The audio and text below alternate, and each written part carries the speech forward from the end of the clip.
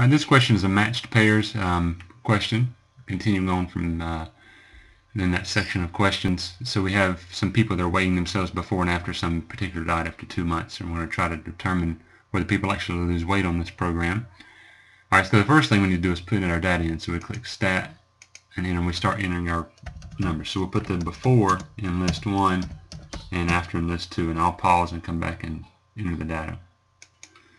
Alright, so now I've entered my data. So remember, when we do a matched pairs question, we have to go over to list 3, and we move over, and then we hit the up arrow to go up 1, and then we say we're going to take list 1 minus list 2.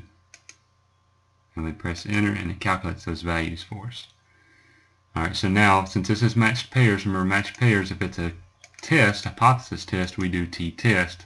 If it's an interval, we do t-interval. So we're going to go down to the option for t-interval. So remember, matched pairs is always t-test or t-interval, depending on whether it's a hypothesis test or a confidence interval. So we have our data, and our data is in list 3. Remember, we always have to change this to the third list.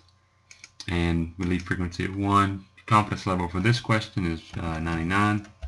And so we calculate, and we get -0.6 to 20.4. So it looks like D is the right answer based on that.